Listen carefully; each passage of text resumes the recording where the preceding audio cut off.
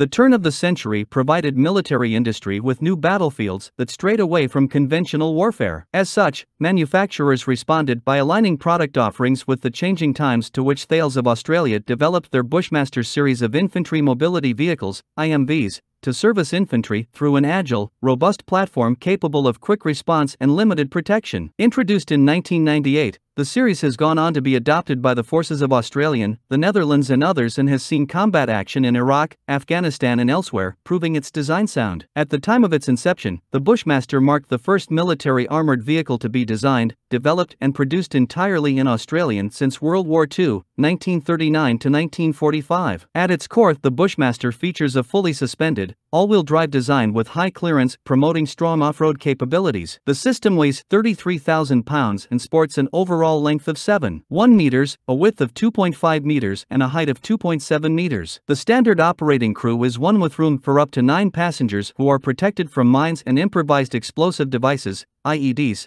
to an extent, small arms fire and artillery spray. The V-shaped hull is used to help deflect blasts coming from under the vehicle. Power for the series is served through the Caterpillar 3126E 7.2L 6-cylinder diesel-fueled engine fitting at front. This installation outputs 330 horsepower at 200 RPM and is mated to a ZF6 HP 502 ECAMAT G2 series transmission system. Maximum road speeds reach 100 km/h with ranges out to 800 km. As main armament, the Bushmaster is typically fitted with a heavy weapon system over the roof. This can also be a remote-controlled weapon station. 2 other swing mounts are available for smaller caliber weapons. One of its key tactical features of the Bushmaster is its ability to be air transported by Lockheed C-130 Hercules aircraft or similar. As with any military vehicle of this class, the Bushmaster is not one single-role vehicle but a series of vehicles based on a standardized design. This is done as a cost-effective measure in having single models serve as the basis for others to cover multiple battlefield roles. As such, variants of the Bushmaster line include a dedicated command vehicle, CV, air defense vehicle, ADV,